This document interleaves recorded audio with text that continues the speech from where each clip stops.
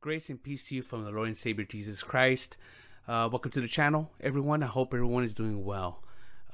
Before I start, just a disclaimer. I am not a pastor, an elder, or a deacon. I'm just a regular individual who loves to read the Bible every day. So it gives me encouragement for the people out there to open your Bible, read your Bible, study your Bible, and to ask questions about the Bible. So today we're going to embark in Genesis chapter 43. Now, this is the second time they're going to go back to Egypt because they're running out of food. And Israel is telling his boys to go back to Egypt and go get some food or else they're going to die. But the young men knew that if they have to go back, they have to take Benjamin with them. So they spoke to their father, Israel, and they said to them, oh, well, if we go back, we have to take Benjamin with us because there's going to be no way that we can't go without him. So in the end of all that conflict, Israel said, yes, okay, take your son, take your brother with you. So they did, and they took 2 bags of money because the first time they went back, they had money that they supposedly gave it to them, but they had it in their wrap sacks.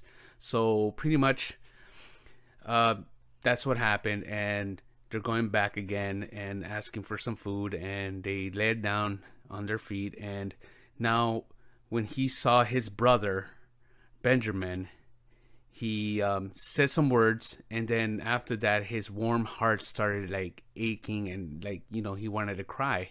So he went somewhere else. He went to cry, and then they had something to eat with them, but they cannot eat with each other because that will be permitted.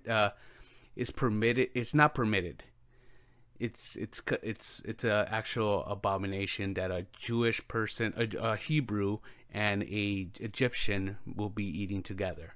And then that's how it ends in the chapter 43. But now on the scripture that I'm about, chapter 43, verse 29, and it reads, and he lifted up his eyes, his brother Benjamin, his mother's son, and said, is this the youngest brother of whom you spoke to me?